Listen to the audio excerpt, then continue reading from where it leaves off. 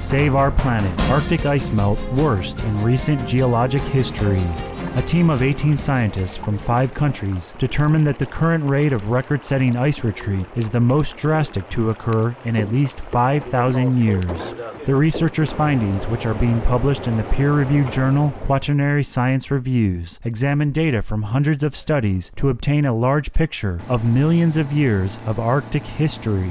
They concluded that the Arctic ice conditions of the past 30 years were unmatched and consistent with the rapidly warming climate. Dr. Leonid Polyak, a polar researcher and lead author of the study, stated that the normally predictable ice fluctuations related to the Earth's orbit indicate that there should be more rather than less ice.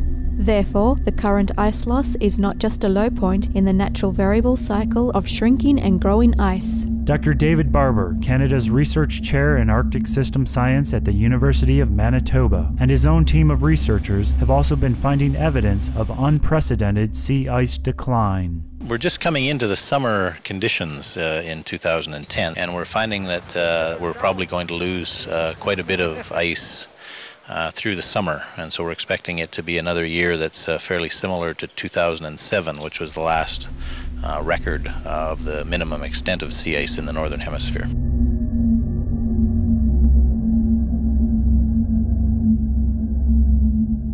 Navigating through the Arctic sea ice, Dr. Barber and his team found that the ships were able to go through the normally thick multi-year ice easily, as it had degraded to only a thin layer of first-year ice. And it used to be that the Arctic Basin had about 80 to 85% of the Arctic Basin was covered with that kind of ice.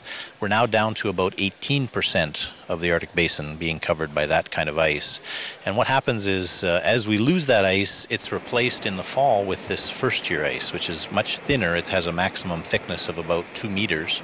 It's much more saline and much warmer, so it's much easier to break, and it's much more susceptible to winds and wave action.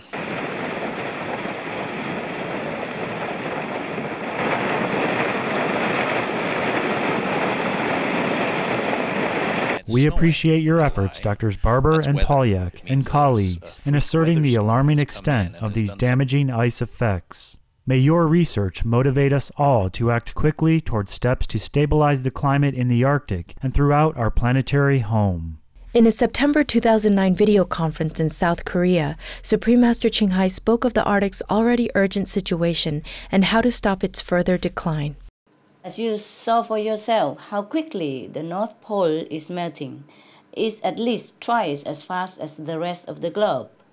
As I'm sure you already know, they call the Arctic ice the refrigerator of the planet. The world's leading climate scientists told us that being vegetarian, meaning no animal product, is the single most effective thing an individual can do to stop global warming. From my own insight, I know that if the world's people become vegan, one of the results is that the ice in the Arctic will be restored, and quickly, along with the repairing of nature in every corner of the planet. Isn't that wonderful? This is the truth that I could promise you, but we all must act fast, like yesterday.